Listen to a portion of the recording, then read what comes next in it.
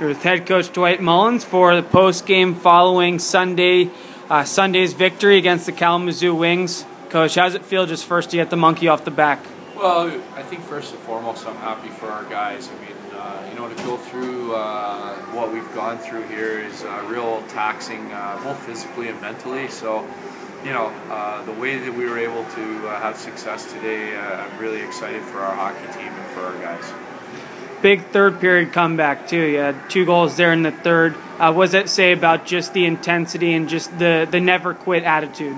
Well, we talked about it a lot before the game that we weren't gonna, let this get away from us. We really wanted and needed to win today, and again, it's you still have to go out and play, but I think it was that mindset and determination that allowed us to get through some critical times early in the game and be in a position to be able to get the 2 points.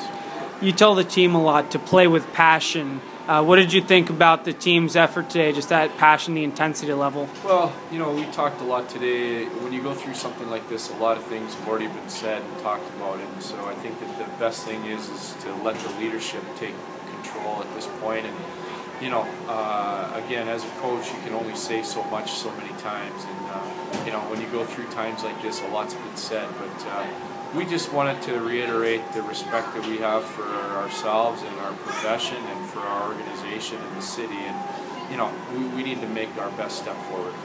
You went with Scott 2 games in a row. Grenham had another good performance here tonight.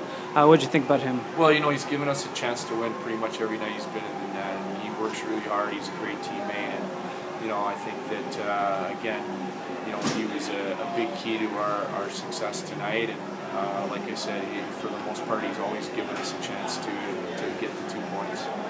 Despite the 3-game weekend not going as you may have wished, still the glass half full perspective is 3 points out of a possible 6. Yeah. Looks a lot better that way.